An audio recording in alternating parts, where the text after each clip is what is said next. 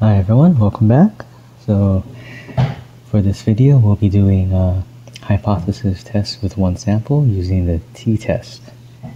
Okay, so the previously we did z-test, and the way we figured that out was they either gave us little sigma or they said population standard deviation.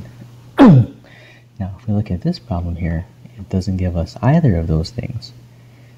Okay. Another way you can sometimes tell, it's not a surefire way, but another way you can tell is if they give you a small sample size. Okay, but definitely look for a little sigma or population standard deviation. So since those things do not appear in this problem, we're actually going to be doing a t-test.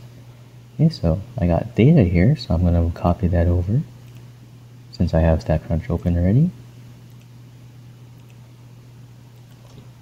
Okay, so I have no title. I can click in the first cell and paste in.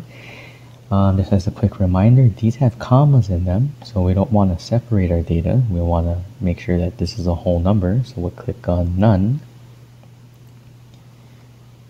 Okay.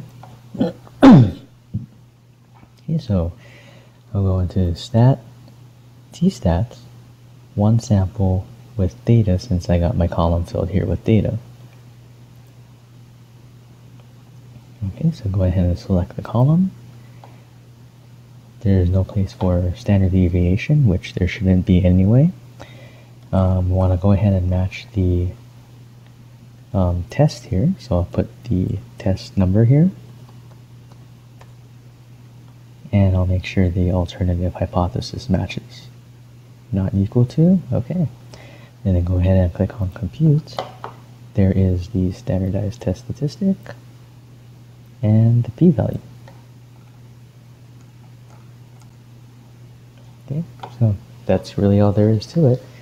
I don't have any problems that have a summary, but if you did have one, you would go almost the same way, stat, t-stats, one sample, and instead of with data, you would pick with summary.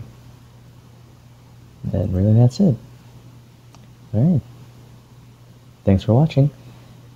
See you again. Next video that's coming up will be using proportion stats. Thanks for watching again.